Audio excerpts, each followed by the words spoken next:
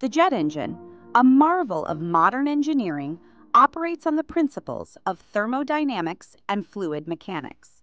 At its core, the process begins with air intake, where atmospheric air is drawn into the engine through the inlet. This air is then compressed by a series of rotating blades in the compressor, significantly increasing its pressure and temperature.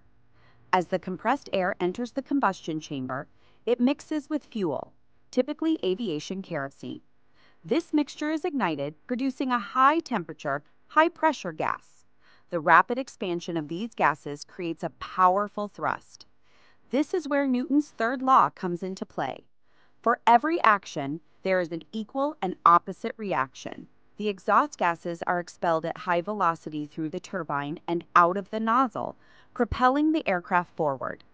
The turbine, connected to the compressor, extracts energy from the exhaust gases, enabling the compressor to function continuously. This intricate dance of components, compressor, combustion chamber, and turbine, works in harmony, converting chemical energy into kinetic energy, allowing aircraft to soar through the skies with remarkable efficiency and speed. The jet engine exemplifies the pinnacle of human ingenuity, transforming the simple act of burning fuel into a breathtaking display of aerodynamics and power.